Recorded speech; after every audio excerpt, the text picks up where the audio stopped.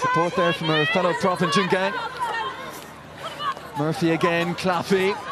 Here goes Anna Capus. Clean Maloney popping up in the right wing. Maloney, could she go all the way here? She's almost there, she is there.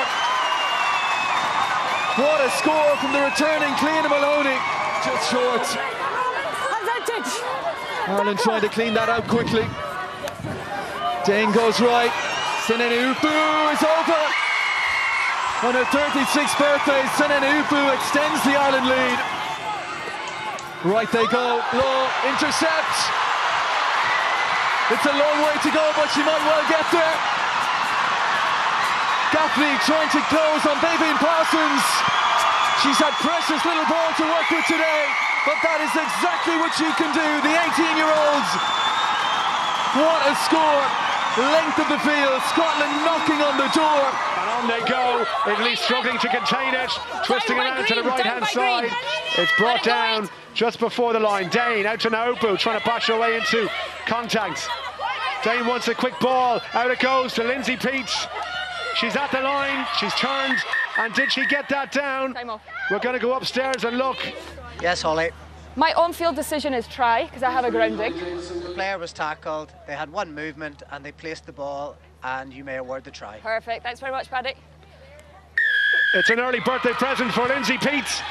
39, almost 40 years of age, and she gets Ireland's first try to bring them back within 2. To Griffin, lets the offload go to Breen, tries the handoff, needs to get that ball back and does so. Dane, any room for her? Lindsay Peat looking for her second try. Offload to Malloy, and Claire Malloy gets there. That is a brilliant team try. When we go in, until the ball then comes in. Crouch. Bind. Set.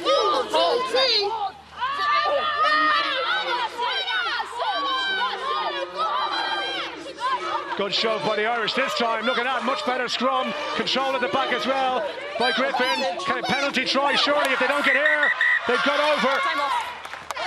Time off. Time off. Back you go. Take them away.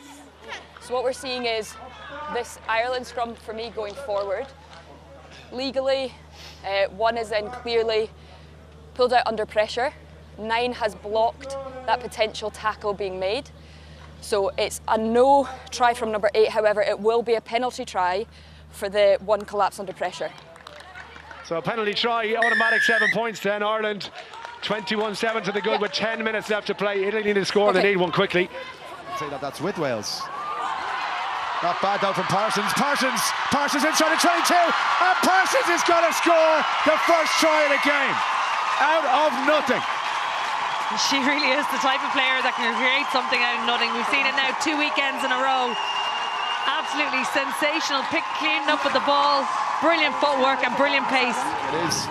And then goes left now, boo. Little dummy by Senene Upu, and a lovely offload as well to Clean Maloney, and Maloney gets through the tackle, and Ireland have their second try.